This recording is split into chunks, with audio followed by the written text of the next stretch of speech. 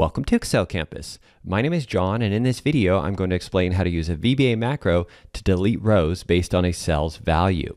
So here we have some data, and let's say we want to delete some rows here, maybe all of these cells that contain a blank here in the product column, or dates before a specific date, or maybe some other value. We just want to delete all the rows that contain those values. Well, we can do this process with a macro. So let's jump over to the VBA editor, and we'll take a look at this.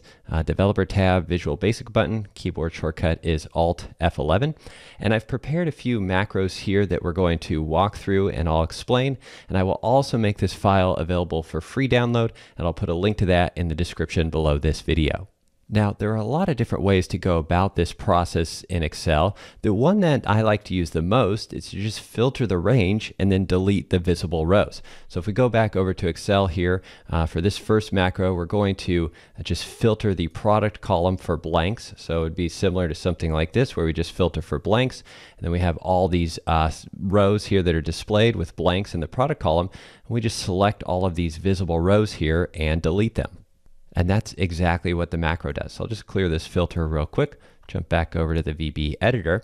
So we have this macro here, and it's really simple. It's really just 2 steps or 3 steps.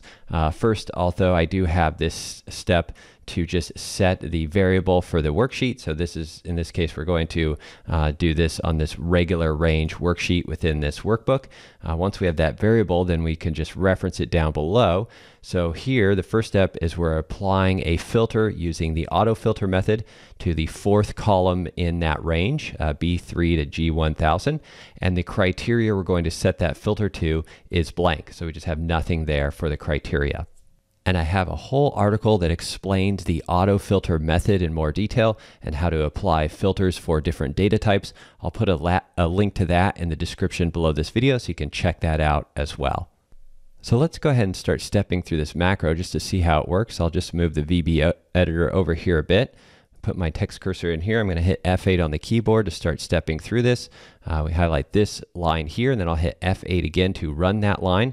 So again, you can see over here in Excel that that's applied the filter there to the product column for blanks.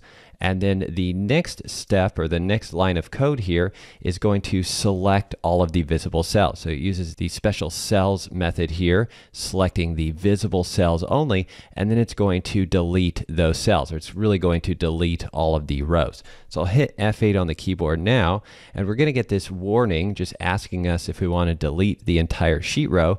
And at this point, we can either say OK or we can cancel. So I'll go ahead and say OK, and that will, of course, delete those rows.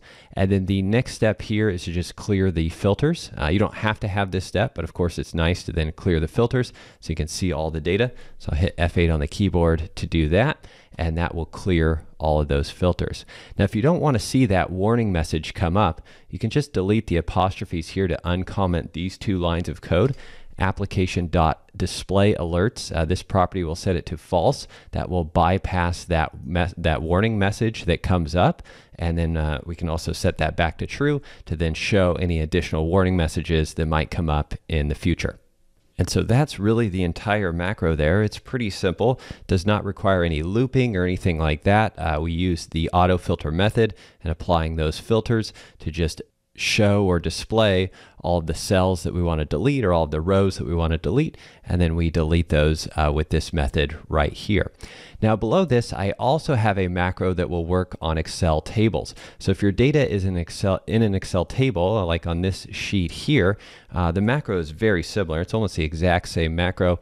Instead of referencing a sheet and a range on the sheet, we just have this variable for the list object, which is an Excel table in VBA.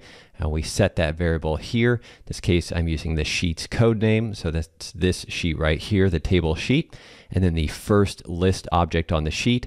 If you have more than one table on the sheet, you can also reference the table's name here. Something like table 1 would be a reference that you could use as well. In this case, I'm just referencing the table's index number. And then the rest of the code is virtually the same.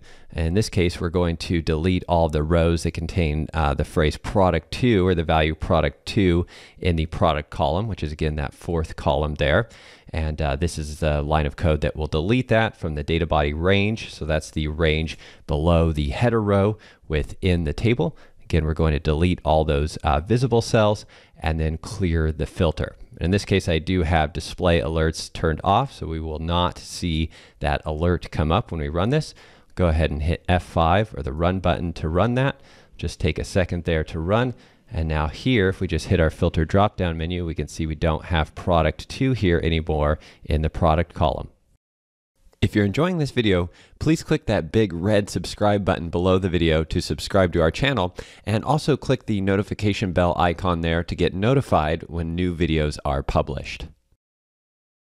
So that was the basics really, but I did include a few additional macros in this workbook with some more advanced features. The first one will display a custom warning message. So we'll jump back into the VB editor and we'll scroll down to this macro here.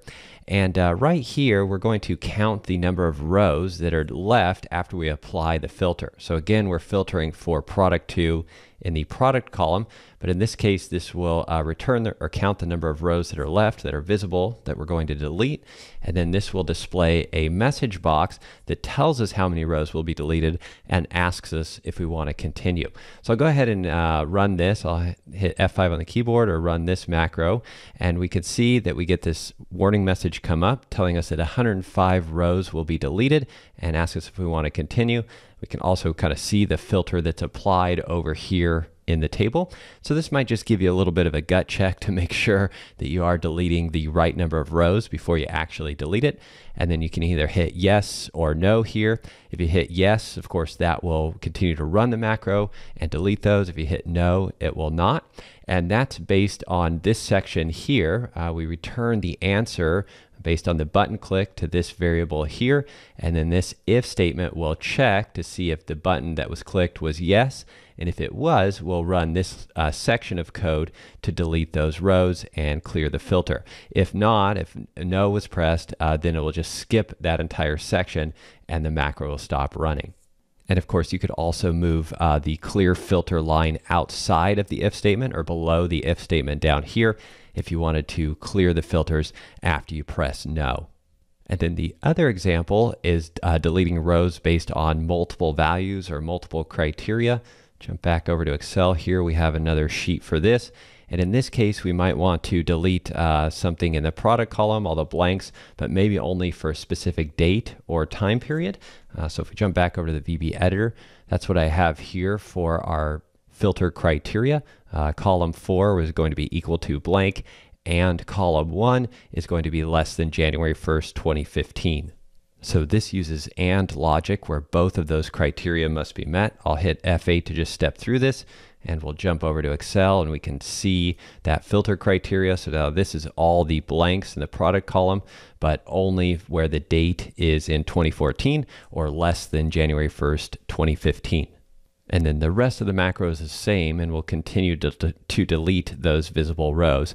If you wanted to use OR logic between columns and maybe delete it if the date is 2014 or the product column is blank, you can definitely do that as well. You can run 2 separate macros, or you can set up a column that has logic for that OR logic. It has a formula for that OR logic. And I have examples of that in that article on the AutoFilter method. So again, I'll put a link in the description below this video where you can go check that out.